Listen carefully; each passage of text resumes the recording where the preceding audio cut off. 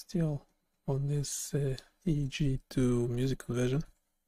Kinda got stuck with this one. It's sending like too many requests when scrolling, which is a bit annoying.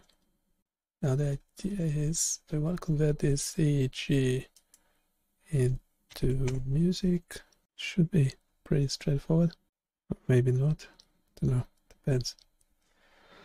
Depends how you look at it.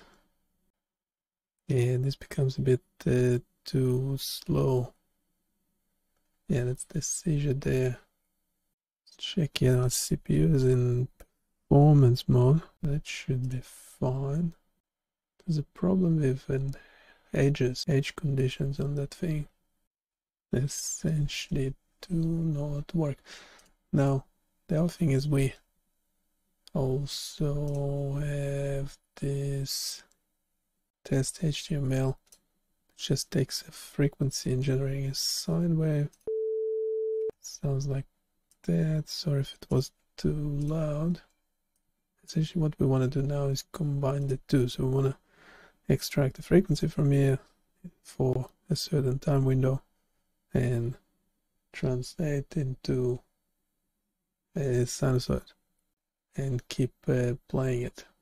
Yeah, we also want something interactive, so when you change the position within the file or window size, the algorithm will change as well, so it feels like you are generating music. So this code is working fine, playing sine wave in a browser. Now I want to, instead of having this frequency component, the frequency value, I want to extract it from the EEG first and then play the sound as we go. Probably eventually get rid of this button so it's more interactive. Don't need the button. So how to do it? EEG is from another application. Yeah, it's this one here. It's also not greatly responsive. Yeah, I want something more responsive, and hopefully it will appear on the site sometime soonish. I'm thinking, should we use this one? Yeah, I'm thinking starting from scratch. No, as in before we start from scratch and get very complicated, too complicated. Might actually go for this one and remove the spectrogram and replace it with audio generation. How does that sound? The other way, third way, so first one will be just continue from where we left off. Second way is taking this and restructuring, removing the spectrogram and adding audio generation options. The third way will be starting off going with this code here, the actual sound generator.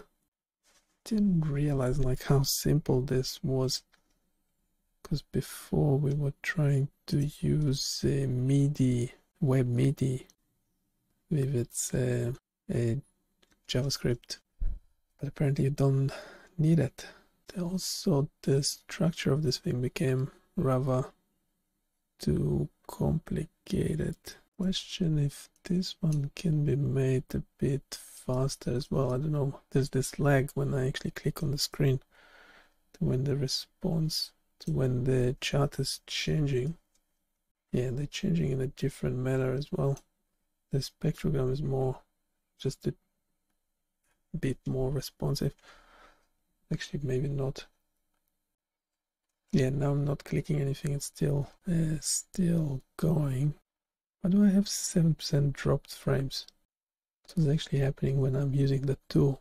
So that's not cool. Yeah, when because it's affecting my live stream. I'm doing the live stream of the same server. Yeah, you can see more frames are being dropped. It's not good. It's using too much data. I thought this data meant to be loaded already. Yeah, we have to change this to actually not take effect unless you release the mouse. So if you scroll through that like crazy, it would not affect anything.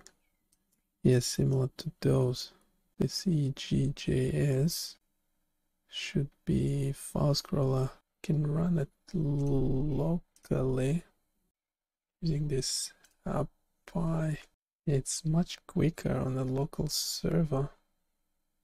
It's kind of obvious, but yeah, why the one is not doing anything? Yeah, I should have been doing everything on a local server, because then it's not affecting my internet connection. Okay, I literally don't know why we have those twice. Okay, each one of them has its own problems. Need to then mix and match certain things for it to work better. Anyway, we don't need all the meaty stuff, that's for sure.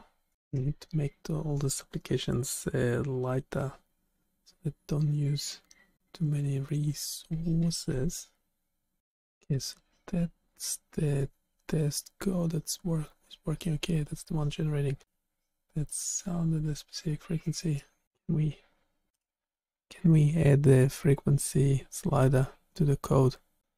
I'm not sure. Is that another application? Let's try this quickly. Working. Feels like one of those old school student projects. And we also want the start this one again. So probably want to convert the EEG to music just to generate the frequency components.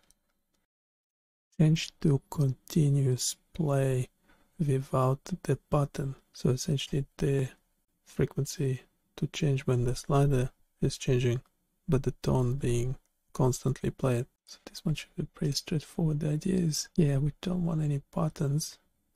Wow, it's generating forever. Save this one for a sec. Right, now from this frequency, network error with ChatGPT, and it doesn't let me continue. There's only a regenerate option. If the goal is to play a continuous tone that changes with the EEG data input, instead of integrating the tone generation with the EEG data fetching functionality, dynamically adjusting the tone based on the incoming EEG data. This script provides a solid foundation for a web application that visualizes EEG data and interacts with MIDI devices. Depending on your exact requirements, you might need to adjust the interaction patterns and data handling to suit your application's goals. To implement continuous tone generation, you would Generic stuff. I don't actually need that slider, that the frequency meant to be changing depending on the frequency of the EEG. Is there a slider, or the frequency is actually changing based on the EEG signal? process EEG data. Analyze or process the EEG data to determine how it should affect the tone's frequency. This might involve calculating averages, detecting peaks, or applying other signal processing techniques. Continuous tone generation. Like in the slider example, initialize and start an oscillator outside of any event listener so that it plays continuously. Real-time data handling. If the EEG data is streamed in real time, you'll need to establish a mechanism, like WebSockets, for continuous data transmission. Data processing. The way you interpret EEG data to control frequency can vary greatly depending on your application's goals and the nature of the EEG signals. User experience. Continuously changing tones can be disorienting or uncomfortable for users. Ensure that there are controls to start, stop, or adjust the audio output.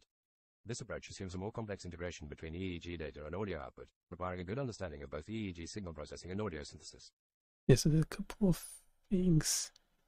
One is that if we have a small window size, we can then be generating the sounds by moving the scroller through the file. There is a longer segment. We want to break it into segments for generating multiple tones consecutively. It's like the second option is probably a better one at this stage. We might continue next time. Yeah, bye.